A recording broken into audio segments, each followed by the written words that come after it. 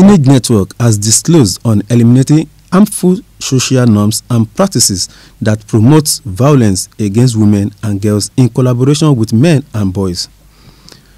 Executive Director of Teenage Network, Olanike Timapa-Huge, said that the implementation to strengthen indigenous communities to promote girls' rights and also strengthen local women's rights to combat violence against women and girls is to contribute to women and girls living with gender-based violence. Speaking at the launching of Male Champions Peer Educational Manual, Olanike said that one of the factors reinforcing against women and girls and harmful cultural practices such as child marriage and genital mutilation. In addition, Timapa-Huge disclosed that Teenage Network disproved breast ironing that involved the use of hot stone or calabash to massage an adolescent girl's breast to its development being done by other women to prevent the growth of the breast for the fear of sexual violence. Gender-based violence has been a major barrier to girls' education, and that's why we have issues around increased rate of teenage pregnancy. We have high mortality rate, increased rate of STDs among adolescent girls in Nigeria. During the baseline assessment, we discovered that adolescent girls, really want to report cases of gender-based violence. However, there is no sufficient medium, opportunity for them or conducive environment for them to report.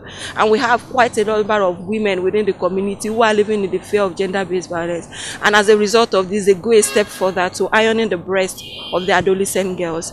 Now, the community have this perception that violence is normal, and we engaged men within the community, and about 75% of them believe that perpetrating violence is actually one of those things that make them men within the community. They believe that is an expression of being strong, being courageous, and being able to do whatever it is that they please. And then we began to look at it. For years we've been working with women and girls to change, to end gender-based violence, telling them about their rights. But if this perception of men do not change from seeing gender-based violence as a normal occurrence, they will keep revolving around the same spot even for years. So we began to think of the best way to end gender-based violence, and we realized that working with men to change their perception about gender-based violence is a major way, to end gender-based violence. For instance, a lot of men, in our society, there are certain attributes that are expected of a man.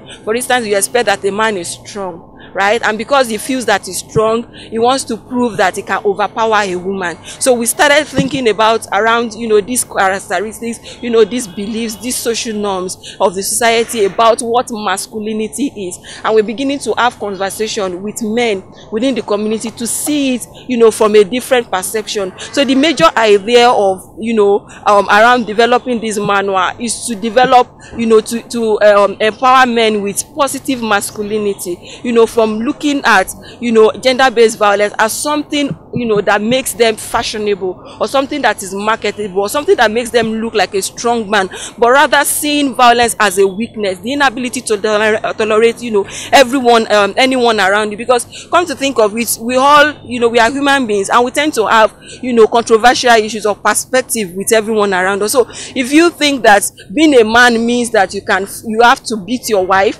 to show that you are in charge, then it doesn't add up. And then we are telling men that, look, you can be, if it is to, most of them, the desire of men is to be respected within their homes. They want to be respected, and that's why they try to toughen up, be aggressive, just to instill fear.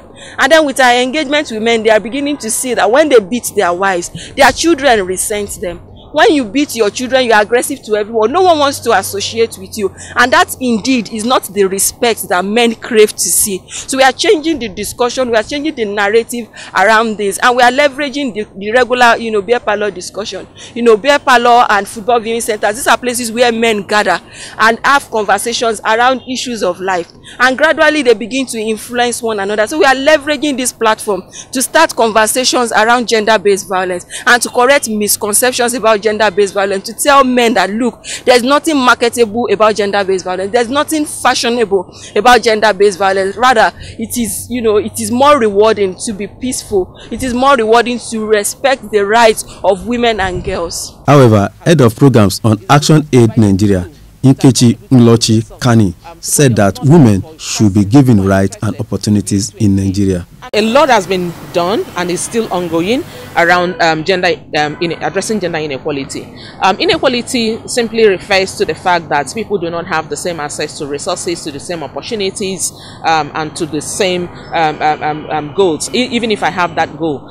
So there are certain restrictions and obstacles that are in my way that hinders me to be able to achieve my goal in life, because for instance, social norms, the way we've been socialized as human beings, the notion of male supremacy, the notion of women being subservient to men. And so what gender equality movement has been doing is that we've been raising consciousness over the years. I'm sure that most often you listen to the radio, the television, there has been a lot of engagement, conversations by women's group towards consciousness building, for people to understand that when we say gender equality, we are not saying usurp the role of a man or usurp the role of a woman. What we are saying is for you to recognize that this person has a right just like every other human being, and should be recognized and should be given opportunity. In a situation where certain traditions, certain cultures, or certain social norms are putting restrictions, for instance, on the food, on girls' education, these are issues, these are critical issues that the feminist group are raising.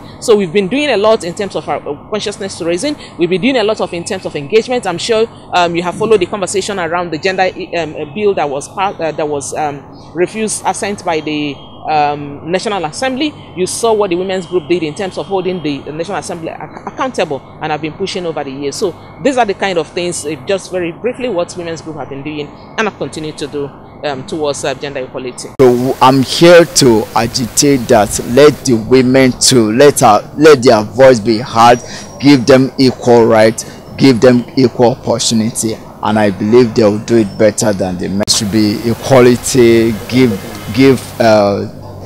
the female counterparts equal opportunity, equal right to do what men and boys counterpart can do as well. Atonda Babatunde, GTV Africa.